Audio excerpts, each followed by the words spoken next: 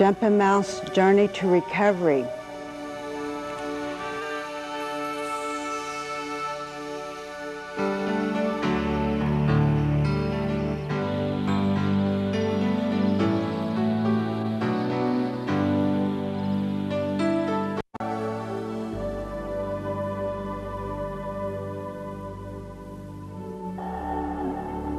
Miss Joan Candyfire. Mahio, Nishiva Doms, Nido Ho Dayan, Dos Hota Haim Him, Nishiva Diamond, Numstom Mino Hey Him, Aho. I want to thank you for letting me be here today, and I'm so very glad all of you are here today. I'm going to be telling you a beautiful story that originated from my Cheyenne people. I'm full-blooded Cheyenne-Arapaho. I first heard this story from my Red Moon community in Hammond, Oklahoma. As I developed this story, I used it as a teaching tool for young people in alcohol and drug prevention.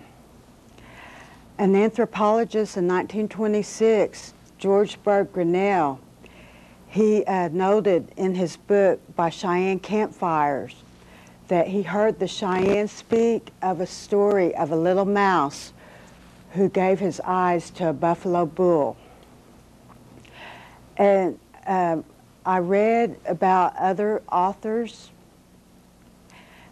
using the same story, the Cheyenne oral traditional story, and some of whom were not Cheyenne or even Native American. They had their own version. In part, I used the story of Jumping Mouse, a retold Native American legend by John Steptoe, as a basis for my own story, Jumping Mouse Journey to Recovery. I would like to thank again the John Steptoe Literary Trust for permission for this videotape presentation. Before I start, I want to introduce my helper, Nikki Fry. Before I start this story, I want all of y'all to think of the word sacrifice, okay? Jumping Mouse's Journey to Recovery. Long ago, when Ho'e, the earth, was young, there was a little Hoki, a little mouse. When Eshi, the sun, would peep out, he and the other mice would hunt for madum. They would hunt for food. When Daeva Hodok, the night star, would come out, they would gather around the elders and listen to stories. This little mouse liked to hear what lay beyond the great river, the great Ohe. He would shiver with fear when he would hear about the shadows of the sky, what we call Otten Nits, red-tailed hawk. His favorite story he liked to hear was about the faraway land, Noawas. This is Bear Butte in South Dakota. This is the center of the universe for Cheyenne, and it's our sacred holy place. This little mouse began dreaming about going to the faraway land. In his little mouse mind, the faraway land looked beautiful. One morning before the sun had risen, he started walking on his journey to the faraway land. He comes to the big river. He meets a little green frog, on high, on the lily pad. And this frog, he tells him he's awfully brave to have reached this great river.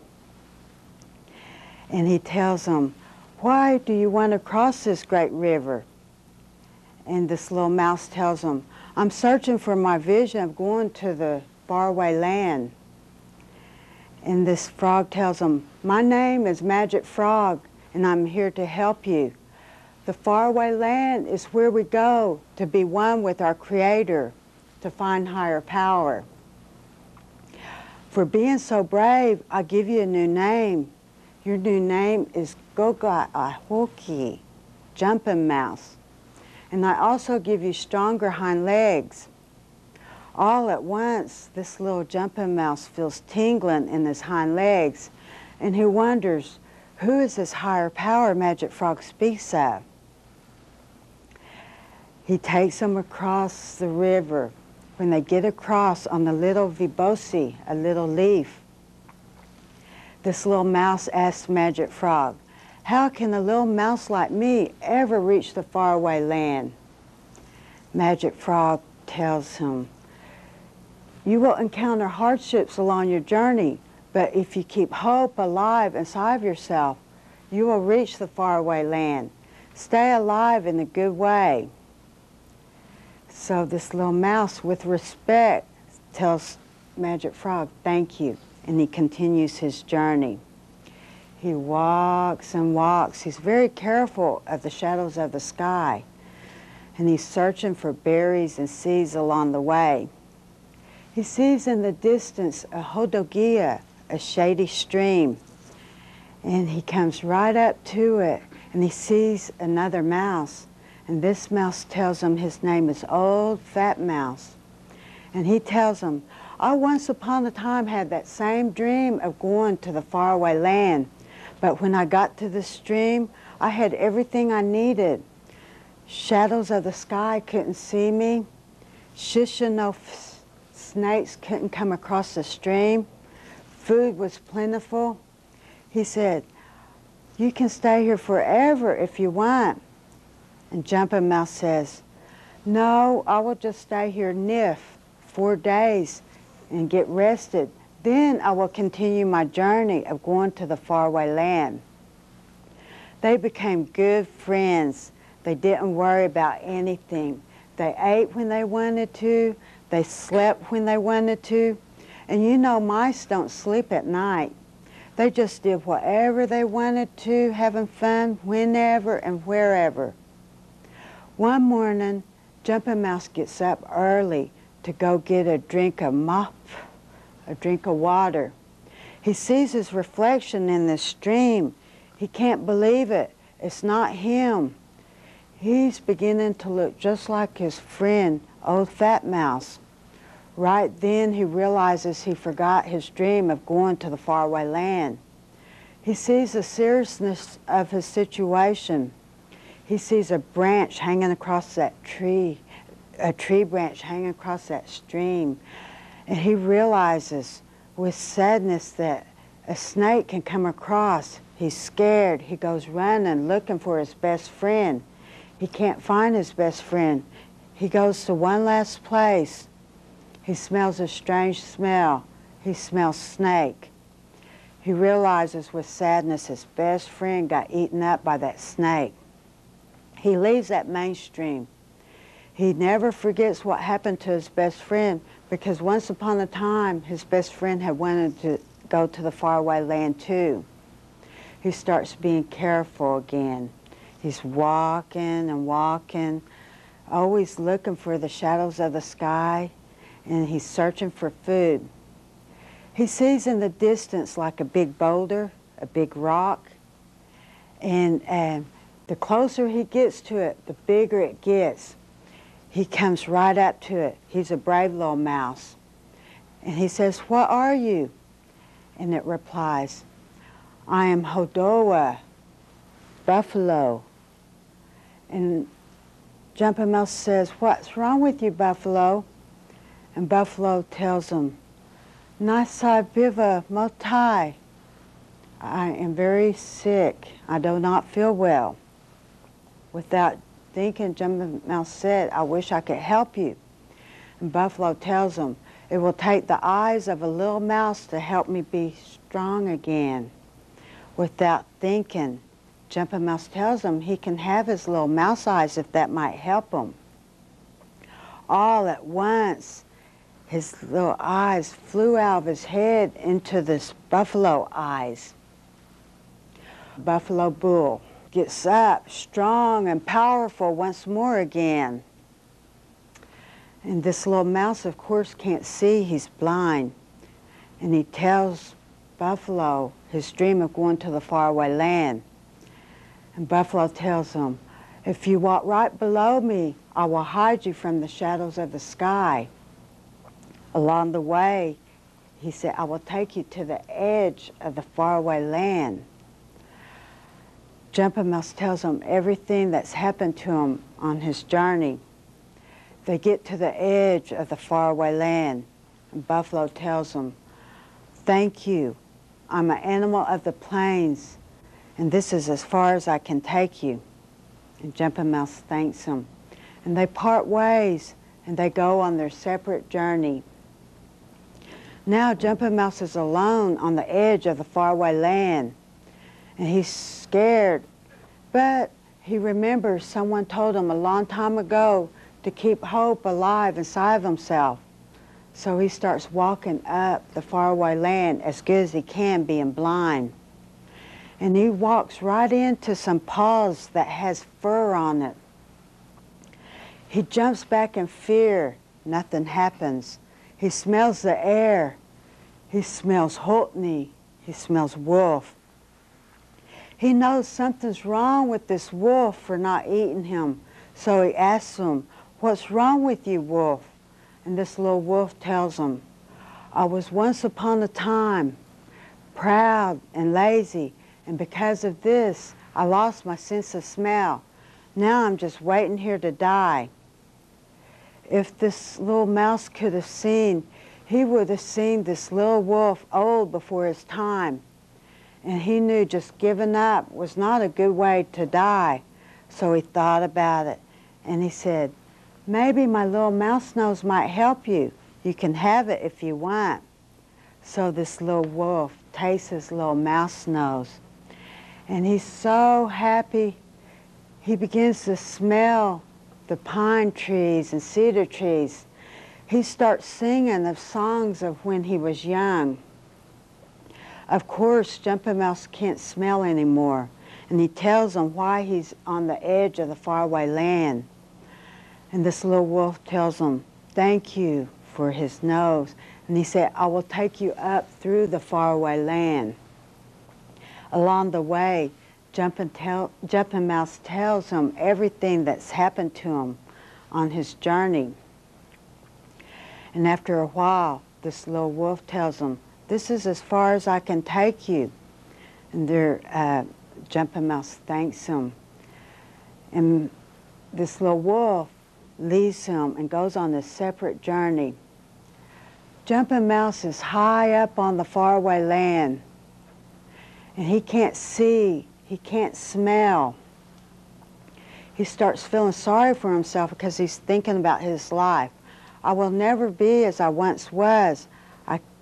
He lost his eyes, he lost his nose. But he remembers what's been told to him a long time ago.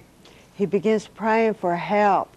He don't know how to pray or how it will help him, but he thinks if he keeps hope alive inside of himself that maybe everything might be all right. So he begins praying to Creator, have mercy upon me and all my relations. He hears a voice. He quits crying. He recognizes that voice as his good friend, Magic Frog. Magic Frog tells Jumping Mouse, Jumping Mouse, I come here to help you, but you must do everything I tell you to do. This little mouse said, I'll do anything, everything. And then Jumping Mouse started telling him everything that had happened to him since he had last seen him. Magic Frog says, Jumping Mouse, you have encountered a lot of hardships and you were unselfish and you had a spirit of hope and compassion. Apiva, it is good.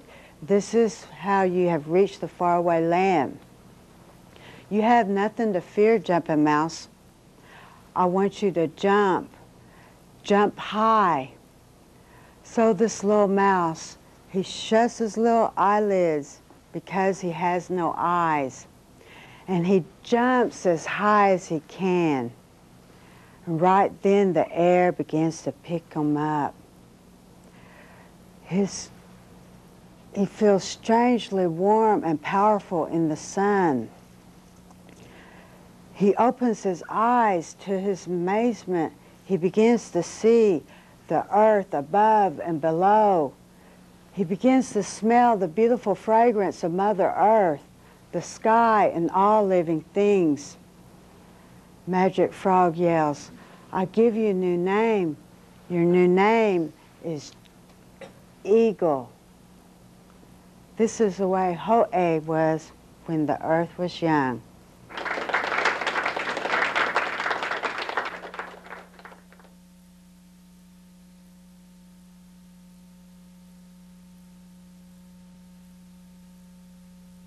Did y'all like that story?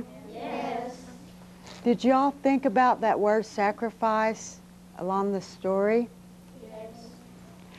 Okay, I'm going to share 12 questions and go over some goals, okay?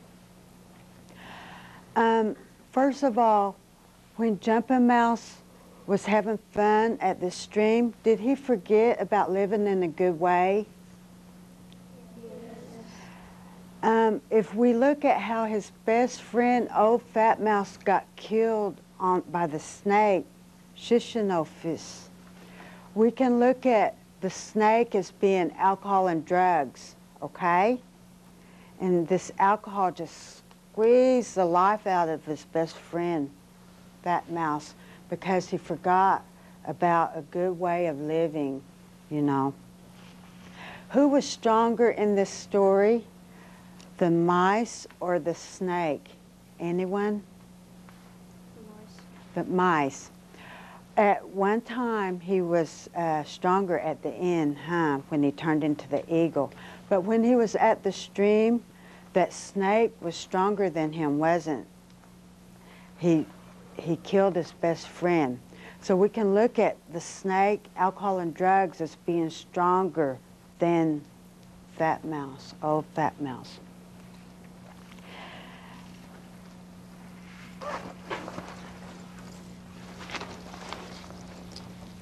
I'm going to go over this first goal, and my helper's going to help me read this. Jumping Mouse looked in the stream and saw his reflection and saw the seriousness of his situation. He had hit rock bottom. Okay, the second goal, the second question I'm going to ask you. Okay, when Jumping Mouse accepted the reality of his life, and this is the first goal, he's seen himself in that stream. He's seen himself as he truly looked. That's goal 1. Goal 2 is when he turns his life over to his Creator. He starts searching again for his vision of the faraway land. Remember, he forgot his goal. In his desperation, he remembered surviving in the best possible way was not by staying at the mainstream. He decided to do something to change this. The third question I'm going to ask, when did Jumping Mouse let go and let his Creator help him? Does anyone know? Whenever he got to the faraway land. Yes, yes. Jumping Mouse had a willingness to trust in the unknown. He began to search for a bare butte to be one with his Creator. Jumping high as he can, he took that leap home. He had faith.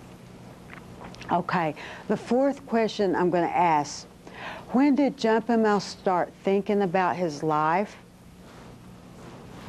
At the stream, when he started looking at the He started thinking of his life kind of all along, didn't he? But when he was up high on the faraway land, he started thinking. Jumping Mouse started thinking about his journey while on the bare butte. Why me, he asked. He started thinking about how he would never be as he once was. Okay, the fifth question I'm going to ask. When did Jumping Mouse talk to his friend everything about his life and also pray to Creator? When he was in the forest. Yes, he also, you know, when he was on the faraway land, you know, he started talking, telling everything since he had last seen them. His magic frog was his spirit helper. Okay. Jumping Mouse told everything that had happened to him, his journey to Magic Frog and his creator, higher power. He was speaking the truth for the first time, as Jumping Mouse now understood. He had gotten a different perspective of his little mouse life. When he learned about himself and he perceived the Creator's higher power place, the stronger and more powerful his higher power became. Okay, question 6. What were some destructive behaviors that Jumping Mouse had? Does anyone know? Destructive behaviors are bad things that he did in his life. Can I? That he started like sleeping when he wanted to and eating everything that he Right, right. That's good. Didn't he also forget about his goal? He forgot about his reason for in his life. And also he was very gullible. You know, he let his best friend talk him into doing something that he didn't really want to do. Even though Jumping Mouse liked being at the stream of his past, he had to leave his old ways. He was willing to be free from his destructive behaviors. He was truly ready to change and stop being gullible. He was prepared to quit having only fun and forgetting to worry about his natural enemies, and thinking only of himself when he was with Fat Mouse. Jumping Mouse began to be aware of all these things and what was not good about his life. Okay, question 7 I want to ask.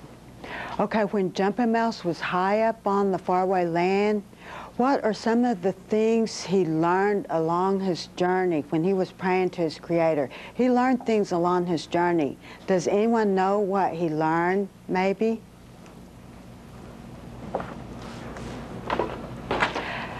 He learned to be teachable, he adapted, he learned how to live from the prairie to the plains. Jumping Mouse adapted well. He was becoming teachable. Jumping Mouse learned not to give up. He asked his Creator for help. He was facing his fears instead of running away from them, a high value.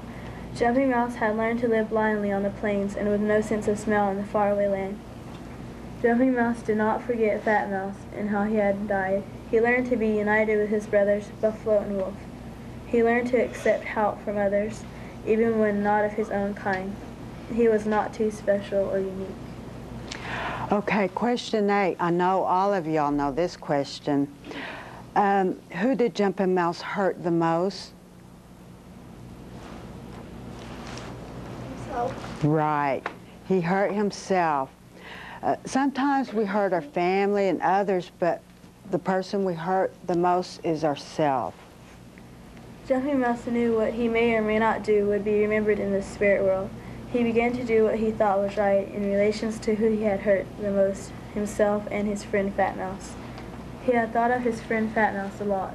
He got rid of his feelings when he became honest. Jumping Mouse had a desire to forgive and to be forgiven. Okay, question 9. When Jumping Mouse thought about who he had hurt in this step, his next goal is telling people he's sorry if it doesn't hurt them and he's not selfish, okay? And can anyone see how he tried to tell his best friend, old Fat Mouse, he was sorry? How could he do this after he had already died? He could pray to his Creator. Right, right. Does someone else have something else over here? He could pray to his Creator. That's a wonderful answer.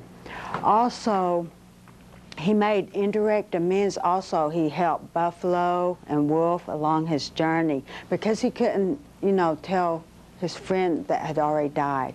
Okay? Jumping Mouse made indirect amends to Buffalo and Wolf, whose paths he had crossed since he could not tell Fat Mouse how he felt. This spirit of unselfishness helped heal his guilt over Fat Mouse's death. Thank you. Okay, question 10. When something bothers us, we try to take care of it right then in a good way, okay? How did Jumping Mouse accept the bad things in his life? By doing good things to fix them. Right, right. That's wonderful. When something bothered Jumping Mouse, he tried to take care of it right then because he didn't see Magic Frog that often. When he had self-pity, he began to pray. The shadows of the sky were his daily fears, and Jumping Mouse tried not being discouraged. He returned searching for the sacred bear butte after what happened to Fat Mouse. It bothered him to see others' sufferings, so Jumping Mouse showed kindness to Buffalo and Wolf. Jumping Mouse was optimistic. Question 11. When did Jumping Mouse become aware of his center of the universe? He became aware of his purpose in life. Anyone? You got the string. He changed his way from that stream. He started going back to his goal, didn't he? Something sacred happened to Jumping Mouse. He turned to an eagle, sacred because the eagle flies closest to our Creator. Jumping Mouse strengthened his partnership with his higher power. He was trying to walk in balance with his Creator. His spirit was strong because his life depended on it. Jumping Mouse gained a greater understanding of himself. The question 12 I'm going to ask, and I know all of you know this answer because it's really simple. When all the goal of 12 is helping others and also working all these steps. When did he help others? Everyone, I knew it. When he started helping Buffalo by giving his eyes to him. Right, right. Anyone else? When he helped the wolf with his sense, because he lost his sense of smelling. Anyone over there? When he helped his relations, when he was praying to the Creator, he said for him to help his relations. Right. Do we learn things from animals? Can we learn from animals? Yes. Yes. How does a little turtle make progress? Anyone? Never giving up. Right. Slowly. Yes. Anyone else? He has to stick his head out for progress, don't he? And he has to have courage to stick his head out. Has anyone ever heard of a panther in the middle of the night? Maybe some of you that hunt with your parents. Have you heard a panther in the middle of the night? It smells like, it sounds like an old woman screaming. It brings chills to chills down your back. What a panther will do will dig a hole in the ground and he'll scream in it. And it sounds like he's real far away, but really he's close beside you. And this is how alcohol and drugs can sneak up on a person. And we've got to have goals in our lives, and we can't get sidetracked like his best friend Fat Mouse did and Jumping Mouse did for a little while. Thank you very much.